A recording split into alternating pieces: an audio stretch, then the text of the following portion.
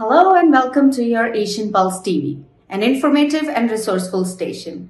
I'm your host Manvi Randhawa, and today we are broadcasting from the unceded territories of Silvertooth Nation, Kaatsi, Musqueam and Kwantlen Nation. We feel very blessed for the generosity of the First Nation people who let us share this traditional and ancestral land with them to live, laugh and grow here. May 14th to 20th is Victims and Survivors of Crime Week. Vancouver and Lower Mainland Multicultural Society is hosting a forum to talk about the victims of crime and their rights. It is taking place from 10:30 a.m. until 2:30 p.m. at Bonsor Community Center in Burnaby. National Physiotherapy Month is also celebrated in the month of May. Now, who doesn't know how important a physiotherapist is? Especially if you have been in an accident or if you have a chronic muscle or joint pain. Physiotherapy works wonders on your body when it is in pain. So let's celebrate all of the physiotherapists out there. Now is the time to hear some words from our sponsors. I understand how important it is to have a place called home, and it's frustrating using your hard-earned money on rent. Vic Prasad can make you a homeowner. Get pre-approved services provided to first-time buyers and new immigrants. You can qualify for mortgage even if you have bad credit. Call Vic Prasad now on 604-306-6647. Vic Prasad is associated with Craft Mortgages Canada Incorporated. For any kind of visa-related services, contact Milky Way Immigration, a galaxy of opportunities located at Unit 209-9547 152 Street, Surrey, BC. They have licensed immigration consultants, placement officers, and LMIA experts to meet your immigration and recruitment needs. Book one-time free consultation either on Facebook or by calling 604-396-0005. Bollywood Banquet Hall and Conference Center located at Pyle Business Center at 201-8166 128th Street in Surrey. No celebration is too small to accommodate you. They have newly renovated 2 halls to serve you, up to 1,000 guest capacity, top-notch chefs to delight you with delectable and heavenly cuisine. So just call Bollywood Banquet Hall at 604-598-2700 for your events. Venisi Mobile Detailing Services. They offer commercial trucks, cars, SUV, boats, bikes, RVs, and much more. Just give them a call at 778-808-2859. Just give them a call at 778-808-2859 and they will do all kind of services at your home. Thank you, sponsors. Today, our guest is the COO of Surrey Board of Trade, Ms. Indra Bhan. She will walk us through her journey with Surrey Board of Trade. Today's show, we're going to be talking to Indra Bhan. Indra Bhan has been with Surrey Board of Trade for last 20 years, and she is COO, Chief Operating Officer of Surrey Board of Trade. So we invited her in our studios to talk about her journey. How is it that you lasted? How is it that she lasted at one organization for that period of time? It got to be that she must like working there, and she feels very comfortable, and or else people do change so many different jobs during their lifetime of their employment. So welcome, Indra. Thank you, Camila. So yes, I would say I love working at the Surrey Board of Trade, and that's why I lasted for 20 years. It is all about the people I met there, my colleagues. They taught me a lot. So I will start off with my journey. I moved to Canada in around 2002, I think late 2002. And then I had 2 little young boys that went into school right away. And that was the reason we came in September, because of the school period over here. And so they started, and my husband and I immediately started looking for jobs. And so at that time we realized that it wasn't that easy as we thought, that it would be so easy to find a job. We were going to so many different places with our resumes, but each and everyone was looking for either Canadian experience or Canadian education. And all of a sudden we realized that it doesn't matter what you come up with, whether you bring a lot of education from where you're coming or experience, you have to start from the bottom. So that's when we started thinking, what is the next step, what are we going to do, and how are we going to make it? It wasn't easy. I wanted to go back home. And I thought it was going to be very difficult to start from the scratch, from the bottom. But then instead, I decided to go back to school, and I decided to be able to get Canadian experience, I need to work somewhere, and volunteer was one of the options that I had. So I had a friend, actually he was my dad's friend.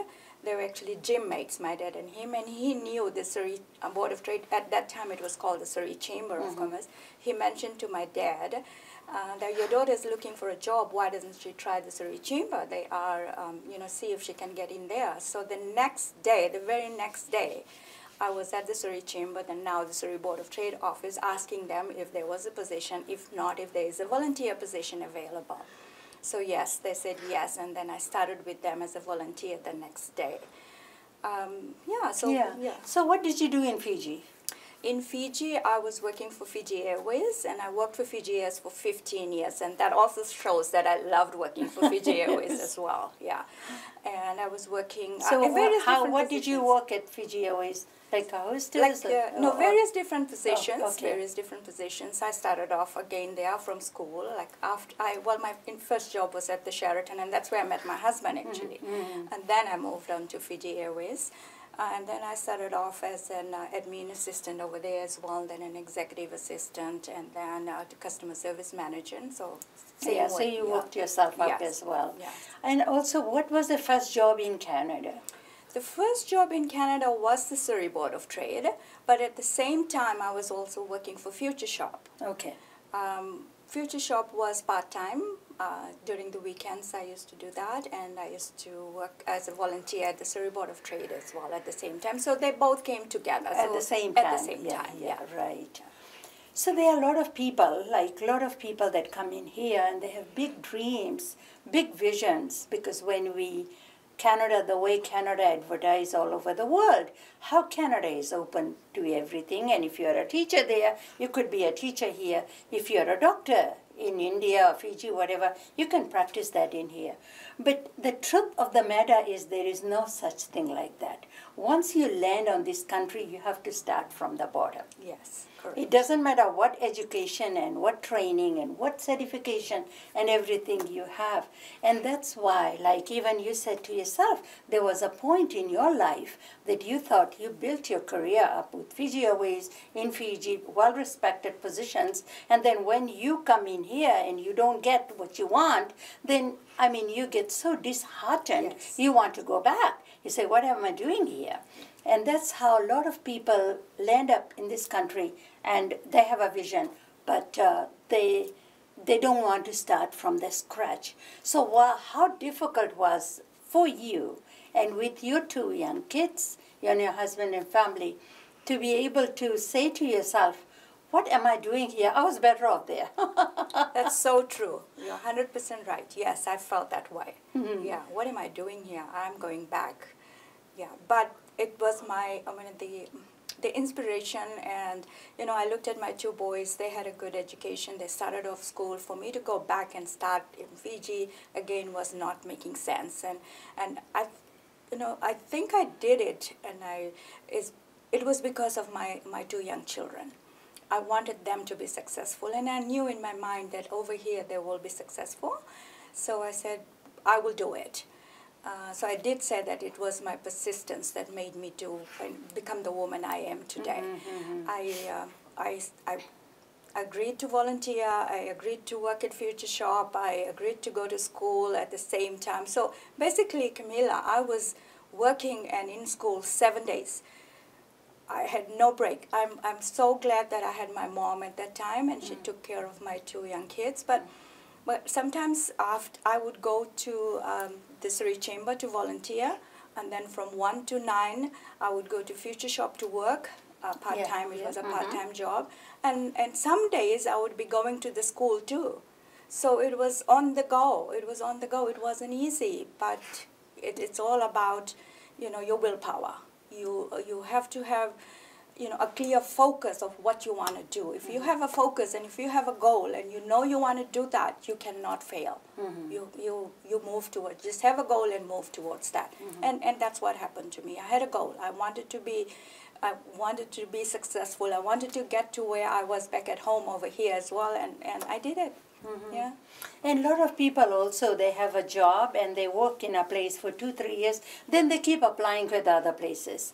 And because you work there, whether you're not happy or you are even happy, and there are a lot of opportunities in that job too, but your mind is not settled. You are not happy. You says, oh, BC Hydro is hiring, or BC Ferries is hiring, or somebody else, and you start throwing your application everywhere. And so many times you get lucky to go for interview, and you quit here and run from one job to another, because the success of the job or satisfaction of a job doesn't come because you're running from one place to another. It's just what you want to do in life, what makes you happy, right? Yeah. So I would suggest, or I would recommend that if everyone wants to progress, but it's not about jumping from job to job. It's about jumping from position to position in the same company. Yes. Yes. Look for opportunities in the same company that you're working for. Work hard in whatever you are doing, and then move on to the next position. Instead of stop looking for jobs elsewhere. Look for opportunities in that same company, in the same organization that you're working for. Yeah. And that's what I did. Yeah. Yes. What I did. I think you have to be faithful, you have to be grounded, know in and out of the organization like yourself, and then you grow from there. Yes. And one day you can reach the ladder that everybody, Indra has left. In 20 years, she started with a volunteer, with a very part-time work, but where she ended up, her CEO is Anita Haberman. Yeah, Haberman. And just one more ladder, then she can be a CEO of that organization. So I think that is very true. Instead of running and place to place, you should be Looking for the opportunities and what you are good at. Yeah. Go back to school, even if you are not that educated. Go back to school, but better yourself if you want to be a CEO, president of the company, whatever. So there are a lot of people that we see today, and I would like to say in our own community, it's a Fijian community, we have a huge community. We have about 78,000 people somewhere scattered in the Metro Vancouver area. That there's so many people, they've gone back to Fiji because they couldn't settle down in here or cannot integrate into the system because they thought they were better off back home. But here, people have to work hard. Yes. Nobody is going to pay you money for if you just want to kill your day there and you are not good at what you are doing. That is so important that whatever you do, you are good at what you are doing. You are good at, you love it, you're honest with it, Yeah. and you work hard. Yeah. And you'll make it. Yeah. Every day is a new day and you need to do it right so that your work shines. Yeah. You need to love what you're doing. Yeah. It's very important to love what you're doing. Every morning when I wake up in the morning, I'm looking forward to going to work. Yeah. And this has been for the last 20 years. I never feel like that, oh, I wish it was my day off today. I'm excited about going to work. And that is because I love what I'm doing. Yes. That's what you need to find. You need to find the job that you love. And to do that, you need to be honest with the job that you are doing. That is so, so true. Yeah. And I feel the same way too. Job is not a job for me. I would have done that as a volunteer work. But even if I can do the volunteer work and getting paid, why would I not do that, right? So that is so important to be able to love the job that you want to do. And you can always, if there is a job and it's kind of a dead-end job and you get so bored and tired and there is no place for you to climb up the ladder, then maybe it's a good chance. Get yourself educated and join the company that there are opportunities in that you can grow with the company, right? Yes. Yeah. So you are a prime example sitting in here, how you came from Fiji and how you worked up yourself to be the COO of a company which serves about over 6,000 members with Surrey. It's not called Surrey Chamber of Commerce anymore. It's Surrey Board of Trade, and it's very well respected, Surrey Board of Trade, and in here and all over the country. I just want you to say to the people, especially the younger generation, that don't have no vision. They don't know what they want to do in life, or they are so focused everywhere else, and they cannot focus on one thing, whether I want to go back to school and be a IT, or I want to be a nurse, or I want to be a doctor. What would you like to say? Why do you know what you want to do? How do you know it? Or should we try different things and maybe... Yeah, trying different things is an option, but it's not the best option. You, as an individual, you should know, what you love doing. That's number one. It's not what work you want to do, what position or what company you want to work for. Think what you love to do. Think about that, and then think what's the next step. Okay, so for me, when I was in Fiji Airways, I loved customer service. I loved working with passengers. I loved taking care of them. So when I came here, I wanted to look for a job where I would have people that I can. So this was the right fit for me. Mm-hmm. We have over 6,000 members, as you say. So I was able to work with the members. Oh, back at home, it was passengers. Over here, it's members. So it's the same thing. So you need to know from within you what you love to do, what is it that you want to, and then make that as your career. And I think that will help you a lot. Yes. And during this journey, meet people and get yourself known, and get recommendations, talk to the right people. I always say that you should always stay around people that are smarter than you. So that's what I did. Yeah. Stay around people that are smarter than you and learn from them. Have conversations with them. So that way you will be successful. But the key here is about what you love to do. Don't just get a job because of money. I know it's difficult and it's very hard to accept that we all need money. When we come here, we all need to work. And I did work for Future Shop for that reason, because I needed money. Yeah. But while I was doing that, I was also searching for the right opportunity for me. I was working for Future Shop, but Future Shop was not what I wanted to do. Mm-hmm. Yeah, so that's why I took this second part where I was enjoying what I was doing. Even though I was a volunteer, I enjoyed it. And even when you are a volunteer, make sure you feel that is your own company, and you make sure that you work as hard as you would work for a job that you will be paid for. Mm-hmm. So don't take it easy when you are a volunteer. That's so well said. Because even if you don't have a job in the company, go try out as being a volunteer. Yes. Whether you like puppies or cats or animal, or in the food bank, at the food bank, whatever. There are so many non-for-profit organizations in here. Try it out. Right. And if there is a job opening, and if you are very good volunteer and very faithful, if there is a job opening, they will hire the volunteer first, then to put it out in the newspapers everywhere else to be able to hire. So follow your passion. We all have some passion in us, what we want to do. Yeah, and that's exactly what happened to me when I volunteered. And I said earlier that I only volunteered for 2 weeks when I was offered a position at the Surrey Board of Trade, Surrey Chamber at that time. The CEO at that time, she offered me a part-time position to take minutes, because she saw me taking notes in shorthand, and she was amazed at that. And that I only showed it to her when I volunteered. When she asked me to do something for her, I took her note in my shorthand notes. So when she saw it, she was impressed. She said, same time, she said, Indra, would you like to take minutes of our board and executive meetings as a part-time staff? I took it up right away. Yes. So then I did that for about a month or so.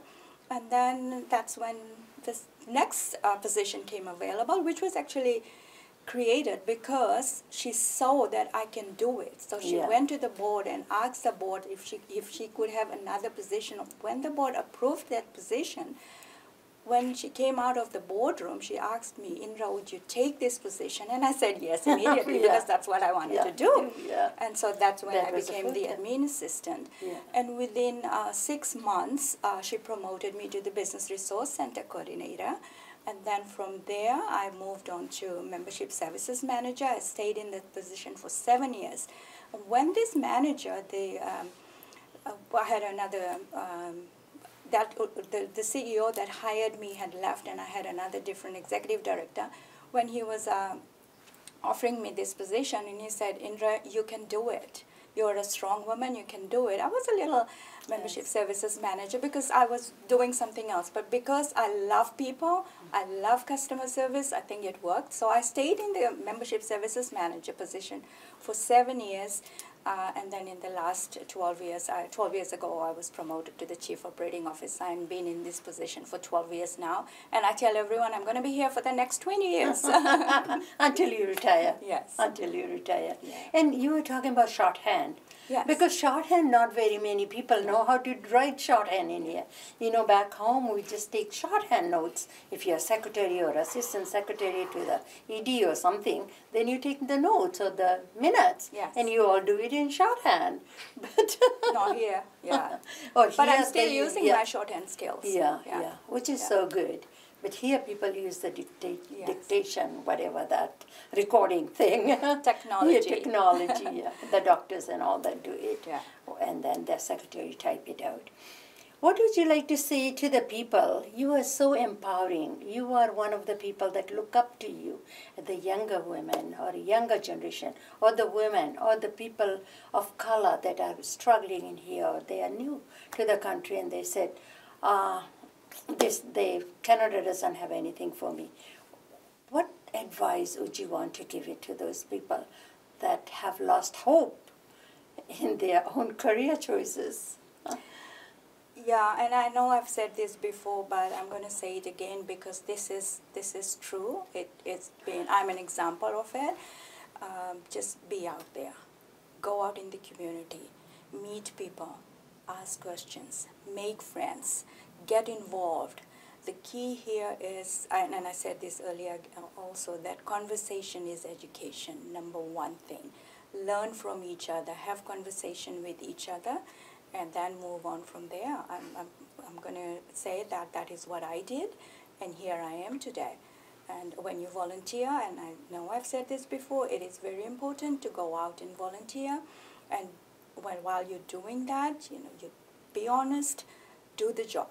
And it is very important that you love what you do. So find the right thing that you want to do. And if you have any questions, always feel free to find me at the Surrey Board of Trade.